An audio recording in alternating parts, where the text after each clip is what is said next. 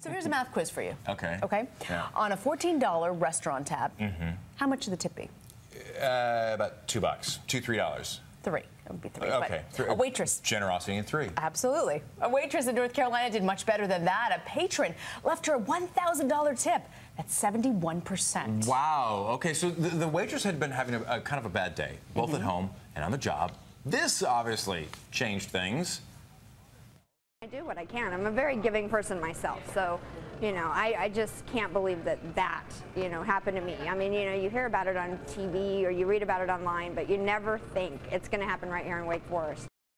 This is how generous she is. Okay, so the cafe waited a couple of days before cashing the receipt, even calling the customer just to make sure, hey, is it okay if we charge this? The customer said, no, go right ahead. He just wanted to pass on some good karma. And the waitress passing on some good karma, sharing the tip with her coworkers. So, yes. $1,000 she shared with her coworkers. I can't